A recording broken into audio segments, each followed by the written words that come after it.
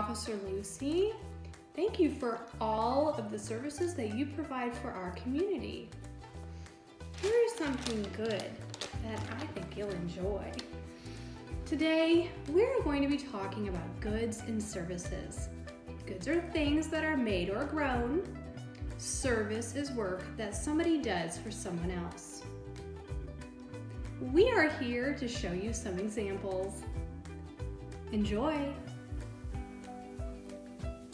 You might have some of these goods at home, a notebook or a backpack. Lucy, you look ready for school. Goods are also things that are grown, like food, and technology, like an iPad. What other goods can you name?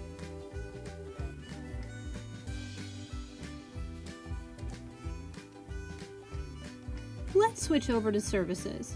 Teachers perform a service for their students. So do PE teachers. And music teachers. And art teachers. But teachers aren't the only service people. Landscapers perform a service. So do chefs. And doctors and nurses, they help their patients. What other service jobs can you name?